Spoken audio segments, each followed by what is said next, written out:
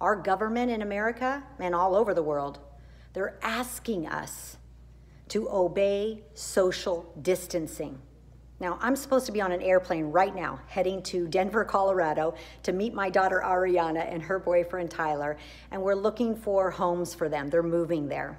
We had to postpone that trip, and it was hard to do that because both Ariana and I are like, we're just gonna go because that's who we are. But you know what? There is an element of social responsibility.